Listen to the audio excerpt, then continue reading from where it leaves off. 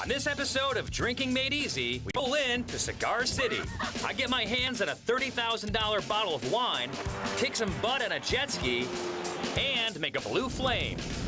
It's Drinking Made Easy, Tampa. Our next stop is Columbia Restaurant, one of the oldest Spanish restaurants in Florida.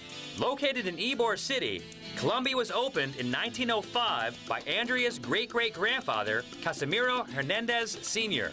When Casimiro first opened the restaurant, it was just a small cafe. With each generation, the restaurant has expanded.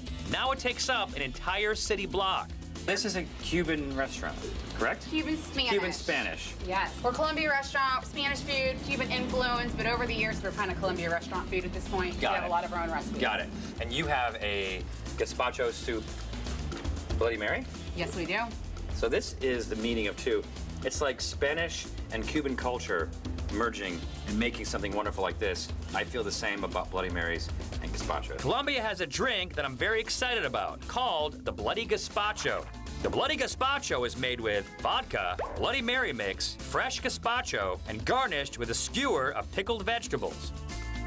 We start the Bloody Gazpacho by adding in the vodka. Something like that, and then something like that. Then we pour in the Bloody Mary mix. And we pretty much do a half and half blend of the Tabasco Bloody Mary mix. Okay. Very excited about this.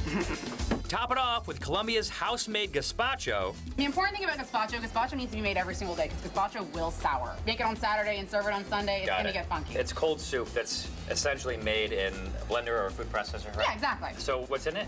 It's cucumbers, tomatoes, onions, garlic, obviously. It's a garden in here. Yeah. A little salt and pepper? Yeah, we put some bread in there. A lot of people don't realize bread goes in gazpacho. Yeah, and that's what kind of thickens it up.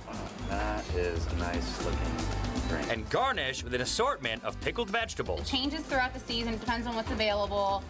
Today we've got some pickled mushrooms, green beans, okra, and a carrot. Wow.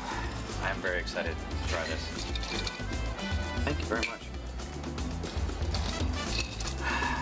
You can't taste the vodka. You can't at all. It's like drinking gazpacho through a straw. Exactly. That's exactly what I was going to say. I'm a fan of Bloody Marys. But I'm a fan of gazpacho. But this is something new. It's original to us. I've never seen another Bloody Gazpacho anywhere.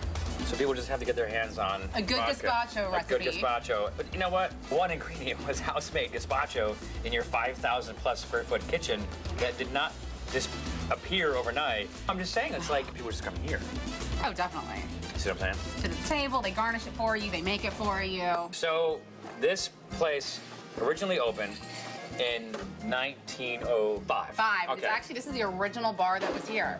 This corner cafe was where it all started. And then we expanded to another dining room. Now we end up with 15 dining rooms. And how many people can you seat? 1,700. In a night? At once. So technically in one 1,700 at one time? So yeah, so technically if we were completely packed, we could probably turn both of those all those tables twice, 3 times. And you've done that? Will you flip them like that many times? Oh, definitely. So you're talking like 5,000 people? Oh, yeah. Wow. Is there any place else in the country that has a whole city block for a restaurant? I don't think so. I don't know what the science is behind it, but I'm just impressed.